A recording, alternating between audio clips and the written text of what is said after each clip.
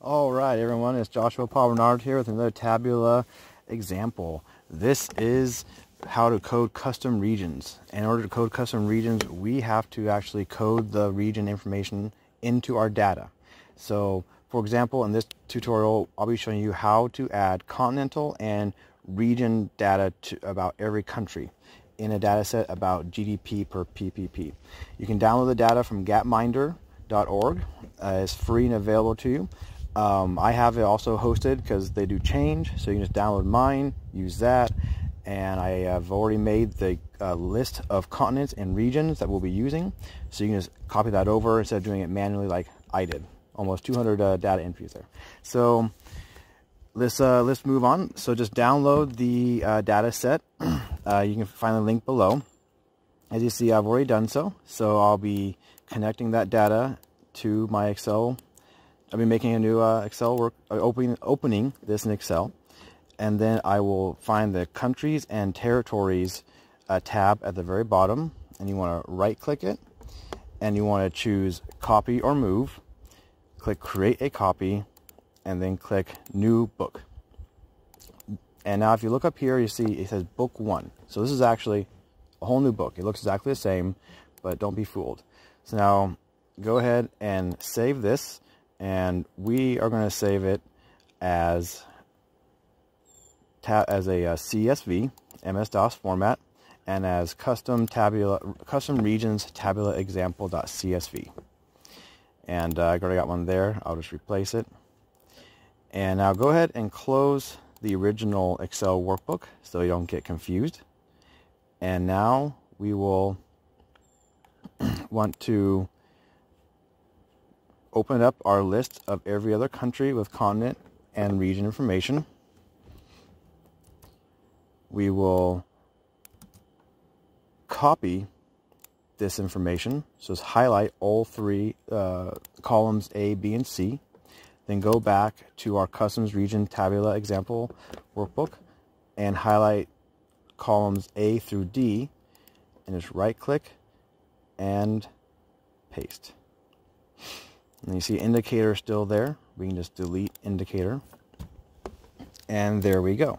We have now manually coded our data. Now, I had to go in and manually code, Asia for Afghanistan, and Central Asia, and Europe, and Balkans for every single country. So this took me a lot of time. And if you're going to make your own custom regions, it's going to take you a lot of time as well. But this example, I've already done it for us. So now we can just save and close Excel, and go on over to Tabula Prep and connect Prep to our CSV file. And now we'll make the first line, we'll select the option for first line contains header. Now the reason we have to pivot our data is because it's currently stored in a format we call long or horizontal, where the variables are the years, and then under each year it says the amount of GDP. But we need this to be formatted long or vertically for Tabula to understand it. So we need each column to mean country, amount of money, the year, etc. So this is what we are doing now. So now create a pivot step. And here on the left side, you're going to select every single column except for continent, country, and region. You're going to highlight them, and you're going to drag them over to pivoted fields. And now we're going to create a clean step. And here we are going to rename pivot 1 names to year. We are going to rename pivot 1 values to GDP, PPP, per capita, parentheses, $.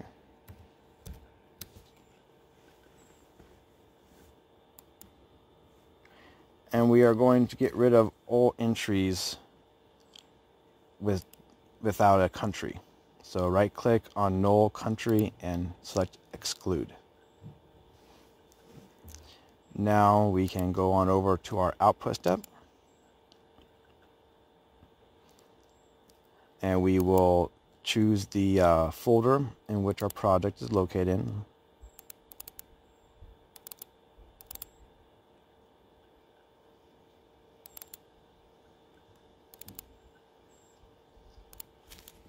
Call it custom tabula example.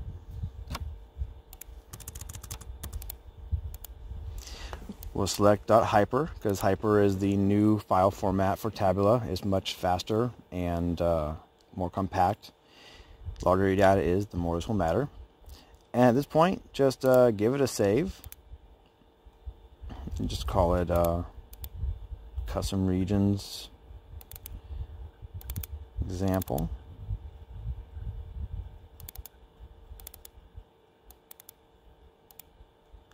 And run the flow. I already have one there, so I'll replace it.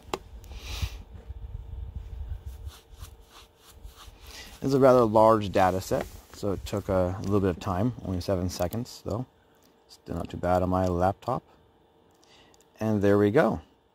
If you now go back, well, now we can't go back to Excel, but now we can look here in the output view, and we can see every single year corresponds to an amount of GDP per capita, the country, the region in which that country is in, and the continent.